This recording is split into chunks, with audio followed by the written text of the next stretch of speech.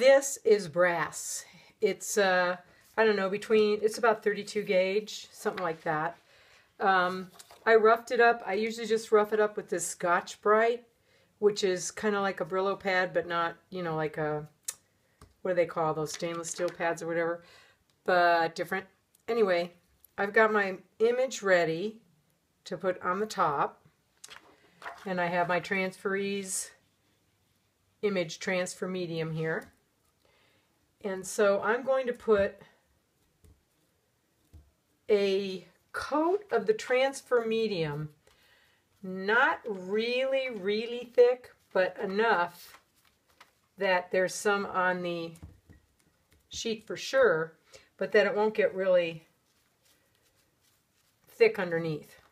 When you do a non-porous surface, you want to get that fine balance between enough and too much, because when there's too much, it makes the image underneath, it makes the ink move around too much and you can distort your image. So I'm going to put this on here. I don't usually tape the image, but if you feel more comfortable doing that, you should. At this point, you might be able to put some tape on the top of it. So I'm going to lightly press it down to the metal because I don't want any of the ink moving around.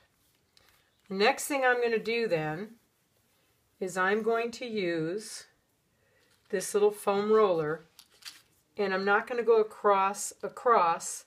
I'm just going to go in little sections so that the ink doesn't move around, because it can really easily start to move because it's metal. So I'm going to do this a bit, and I won't be using a brayer on this, I don't think, because I don't want it to mess up the image.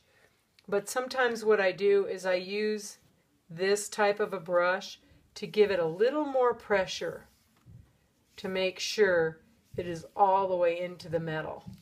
Because if it's not really laying on top of the metal, then what can happen is the image won't come through and you'll have spots. And it almost looks like right here I'm going to have a spot. I think that the metal is not quite, the transfer is not quite flush to the metal because the metal's a bit bent. And that can cause a problem too. So when our 3 minutes is up, we're going to find out how good we did. Time to lift this up. First, I go across the top and make sure that the image is still on the metal. And then slowly, ever slowly, I push this down across the surface as I roll the top back. And the surface is perfect.